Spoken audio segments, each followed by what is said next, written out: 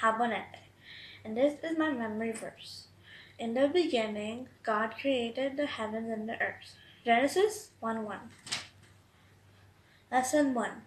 God made all things. First, God made the heavens and the earth. The Bible says, in the beginning, God created the heavens and the earth. Genesis 1:1. Then God began to make things beautiful here on earth. He made the hills and the mountains. He made the oceans, the lakes, and the rivers. God made beautiful trees and flowers. God made birds of every kind.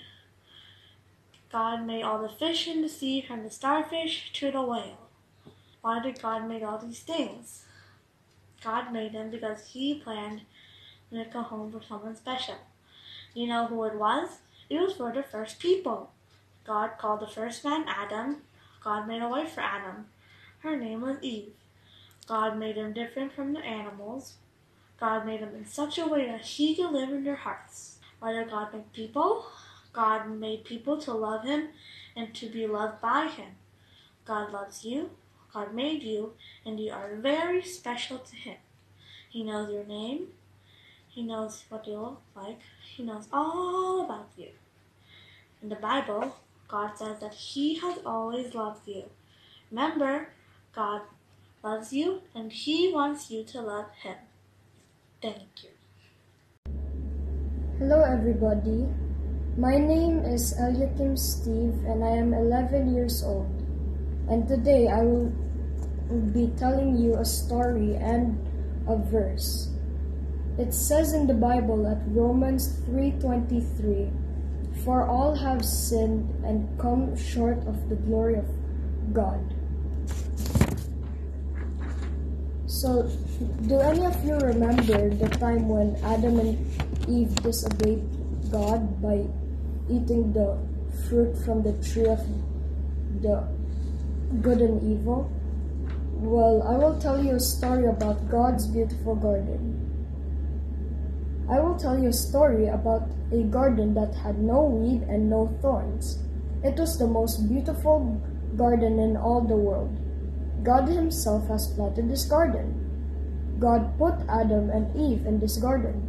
God told them that they could eat the fruit from every tree except from the special tree, the tree of knowledge of good and evil. God told them that if they disobeyed Him and ate the fruit of that tree, they would die. Adam and Eve were so happy in this beautiful garden. They had everything they needed.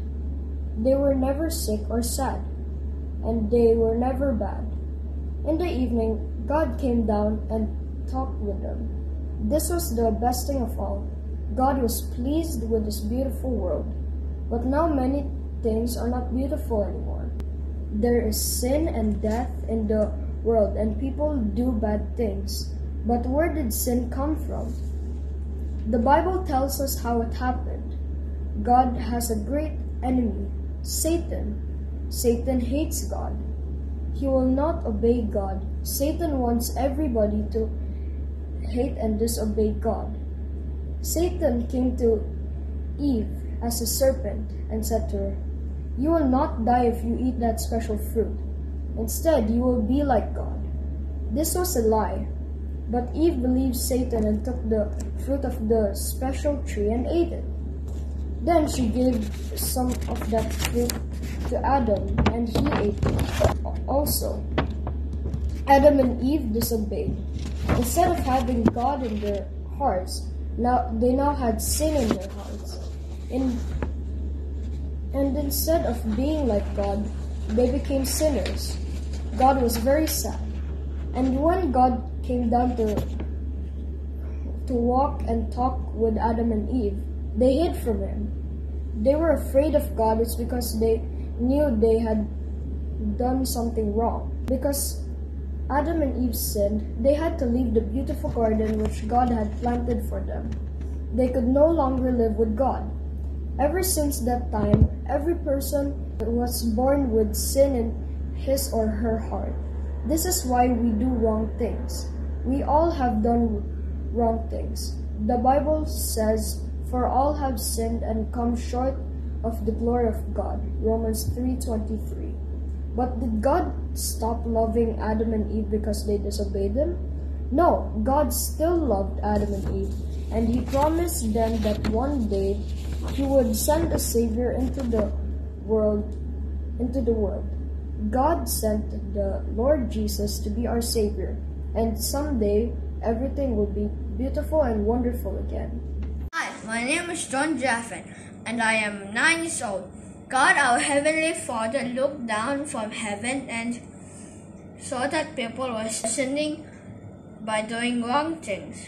But God loved all the people so much that He wanted to save them from the punishment that would come if they died with sinful hearts. How could people understand God? There was only one way. God had to become a human being, a person just like us. And God loved every person so much that He let His Son, the Lord Jesus, become a person like us so that He could be our Savior. Jesus is the Son of God, and He lives in heaven with the Father and with the Holy Spirit. As Jesus grew up, he never sinned. He never disobeyed his parents or did anything wrong, because he was the Son of God. He came into this world to die for our sins so we could be forgiven of all our sins and could be saved by believing in Him. The Bible says in John 3:16, "For God so loved the world that He gave His only begotten Son, that whoever believes in Him shouldn't perish but have everlasting life." If we believe in Jesus, we will have life that lasts forever in heaven. Jesus is the best gift we could ever have.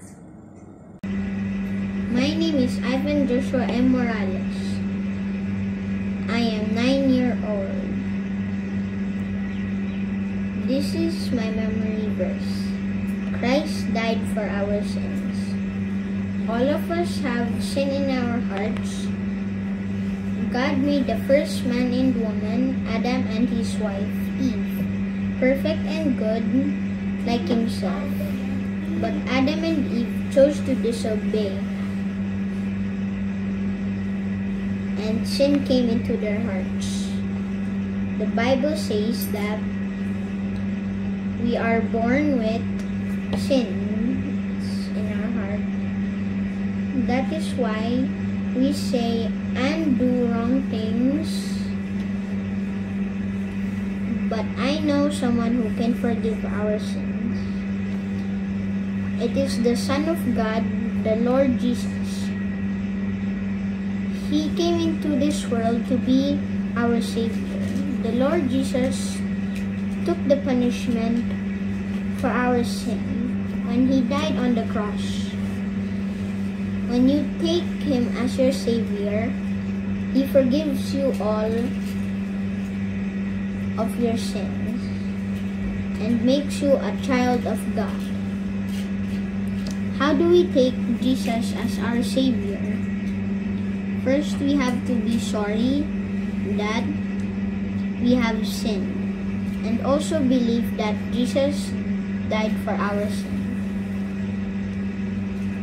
Then you ask Him to come into your heart to be your very own Savior.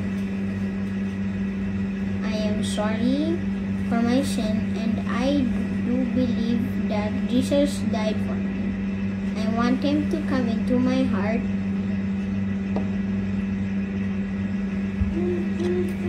When can we ask Jesus to come into our heart? We can ask Jesus to come into our heart right now. Just bow your head and tell the Lord Jesus that you want Him to come into your heart. Dear Lord Jesus, I know that I have done wrong things. I am sorry for my sin, and I want to stop doing them. Thank you for dying on the cross for my sins. Please come into my heart right now and be my Savior. Christ died for our sins. 1 Corinthians 15 verse 3. My name is Mia Mabel M. Morales. I am 7-years old, and this is my memory verse. I am not too little. The Lord Jesus also knows about the sin in our hearts. He died on the cross for us so that we could be saved from our sins. But some people say that I cannot take Jesus as my Savior until I am 9 or 10 years old. Some people even think that I have to be much older than that before I can be saved. But God tells us in the Bible that whosoever shall call upon the name of the Lord shall be saved. Romans 10 verse 13. Whosoever means anyone who wants to, even little children. I am so glad that I am not too little. Boys and girls, you do not need to wait any longer. The Lord Jesus loves you, and He will save you if you ask Him. Why not ask Him to save you right now? Just pray to Him like this. Dear Lord Jesus, I know that I have sinned, and I am truly sorry for my sins. I thank you for loving me so much, for dying on the cross for my sins. Please come into my heart and be my Savior. Jesus said, "Let the little children come to me and forbid them not." Mark 10 verse 14. Hello, my name is Angel, and I'm 11 years old. God gave you a new kind of life. The Bible calls it everlasting life, and we receive it at the moment when we take the Lord Jesus as our Savior. The Bible says in Romans 6:23, "The wages of sin is death, but the gift of God is eternal life, through Jesus Christ our Lord." The reason God can give us everlasting life is because His Son, the Lord Jesus, died for our sins. He was buried, but on the third day, He rose again. That was the first Easter. The important thing about Easter is not about the parties, or the new clothes, or the Easter eggs. We celebrate Easter because Jesus rose from the dead. He has everlasting life and give us everlasting life when we believe in Him. How do we know for sure that we have everlasting life? We know for sure because God says so in the Bible. Who believes on the Son has everlasting life. John 3:36. Everything God says in the Bible is true. He would never tell us a lie. What does it mean that we have everlasting life? Does it mean that we are never going to die? No, it does not mean that. Our body is like a house we live in. When we die, our body goes to a grave, but our soul goes to heaven. To be with the Lord Jesus, the Bible tells us that one day God will raise our body from the dead and will give us a new body, one that will never die. God has a wonderful book in heaven. It is called the Lamb's Book of Life. Jesus is the Lamb of God, so it is His book. When you take the Lord Jesus as your Savior, He writes your name in His book. All people who have their names written in the Lamb's Book of Life will live with God in heaven forever and ever. I am glad that I have everlasting life. This is the best gift.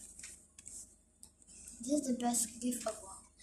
Now I know that everlasting life is better than a new dress at Easter or anything.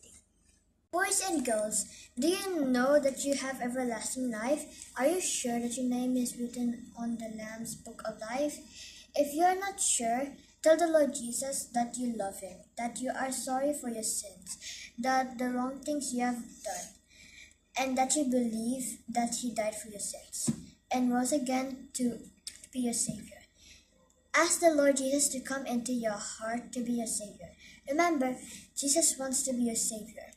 He loves you more than you can ever know. He is waiting for you to ask Him to come into your heart.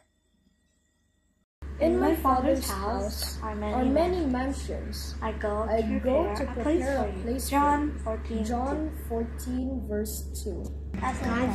God's beautiful home. That will happen when you die. When we die, our body will be buried. But our body is just a house we live in. Our soul will go to heaven and be with the Lord Jesus. I have always wondered what heaven is like. Heaven is God's home. The Bible tells us that heaven is more beautiful than we can ever imagine. Perhaps the best way to explain heaven to you is to tell you about some things that will not be in heaven and some that will be there. Heaven is so bright from God's glory that it will be light and the time and never dark. That means we will not need the sun or the moon. There will be no medicine in heaven because no one will be ever sick. There will be no tombstones because no one will ever die. No one will ever do anything wrong. That means there will be no sin, no hate, and no fighting in heaven. There will be many angels, more than we can count.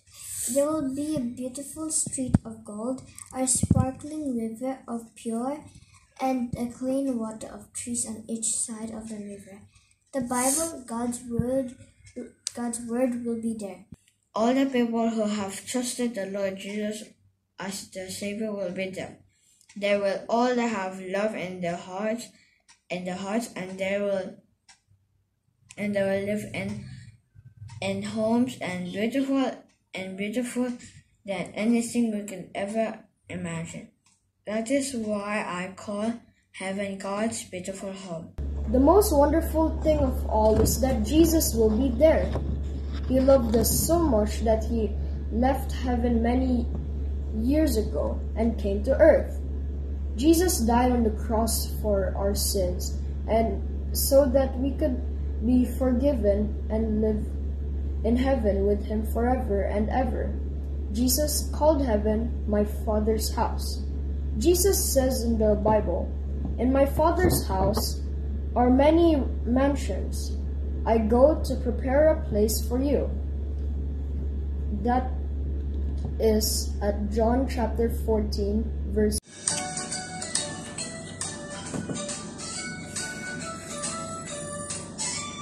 When I get to heaven, gonna walk with Jesus. When I get to heaven, gonna see His face. When I get to heaven, gonna talk with Jesus. Saved by His wonderful grace, because I'm saved, wonderfully saved. Washed in the blood of the Lamb. Saved, wonderfully saved. And I'm so glad I am. Hallelujah. When I get to heaven, gonna walk with Jesus. When I get to heaven, gonna see His face. When I get to heaven, gonna talk with Jesus. Saved by His wonderful grace. Saved by His wonderful, saved by His wonderful, saved by His wonderful grace.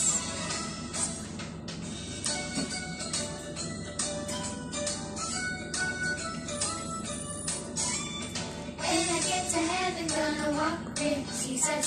When I get to heaven, gonna see His face. When I get to heaven, gonna talk with Jesus. Saved by His wonderful grace. Because I'm saved, wonderfully saved. Washed in the blood of the Lamb. Saved, wonderfully saved. And I'm so glad I am, hallelujah. When I get to heaven, gonna walk with Jesus. When I get to heaven, gonna see His face. When I get to heaven, gonna talk with Jesus. Saved by His wonderful grace. Saved by His wonderful, saved by His wonderful, saved by His wonderful grace. Thank you, Lord. We are washed by the blood of Jesus. And by His grace, we are wonderfully saved. Amen. All glory to God. Hallelujah. Hope you like our Presentation. presentation. Thank you. Bye. Bye.